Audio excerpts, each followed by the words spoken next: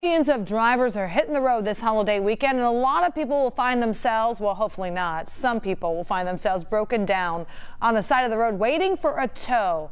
And that wait may be longer than expected. Our David Winter is live from I-71 with why folks are waiting for hours for roadside assistance. All right, what'd you figure out, David?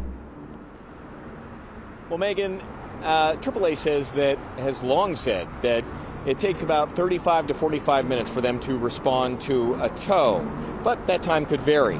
Many people are finding that time lately has varied a lot.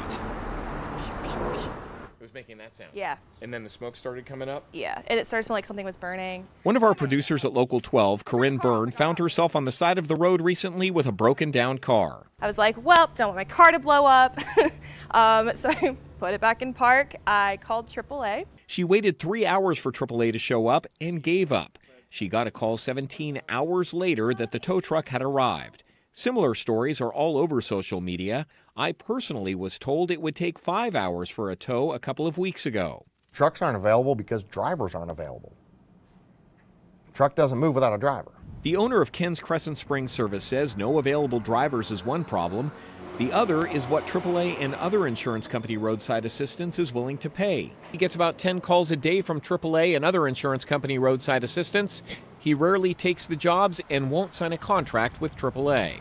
I gave him our rate, and they said, well, we're not there, and he told me where he was, $43. Kevin says he needs twice that to make a profit, especially with gas doubling in the past year. Not to mention, he cannot find people to drive his trucks. AAA says we value the partnership we have with contractors and have been proactively providing a fuel subsidy to all of our contracted providers. It is always our top priority to provide service as quickly and safely as possible with a team that is committed to taking care of our members.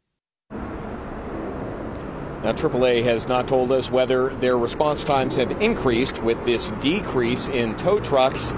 Either way, you may want to make sure that your car is in good working order before heading out this weekend. Reporting live from the 71, David Winter, back to you. All right, hope so, David. Thank you.